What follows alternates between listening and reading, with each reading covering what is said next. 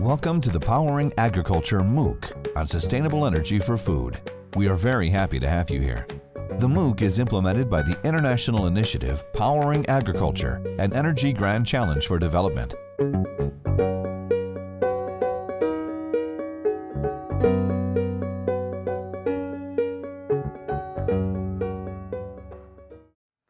Hello and welcome to the course Powering Agriculture, Sustainable Energy for Food.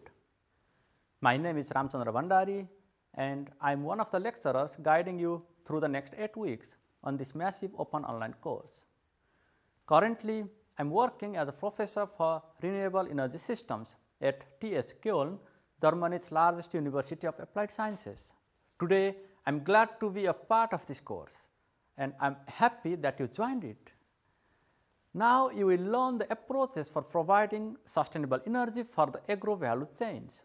Our examples and case studies have focused on developing and emerging countries because those countries have rapidly growing economy along with the agricultural productivity. The course is designed for 8 weeks. It is structured into 4 broad sections: an introduction week, a technological part from week 2 to 4, an economic section from week 5 to 7, and the summary in week 8. We start the first week with an introduction to the food energy nexus and its importance to the agro value chain. Colleagues from GIZ will present you these contents. In the second week, we will discuss different renewable energy technologies.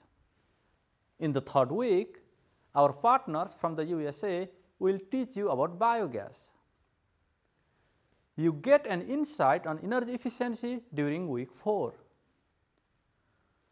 Weeks 5 and 6 highlight the economics of using renewables in agro sector. Among other experts, colleagues from the FAO will present you different aspects of macro and microeconomics. Once you complete all the previous weeks, you will be ready to develop business models with us in the 7th week. In week 8, we summarize the whole course and guide you through the final examination. Once you finish the course successfully, you can get a certificate. Isn't that nice? We have prepared for you some quizzes and assignment, and there are some interesting case studies inside the course. Solving the quizzes and assignments correctly and your active social interaction within this course community will be rewarded with badges, which are the requirements to receive a certificate. You can find more information regarding this on the platform. You will also get the chance of networking with other members of this community. We wish you a nice learning experience and, more than that, have a lot of fun with this Mooc. Thank you for your attention and see you next week.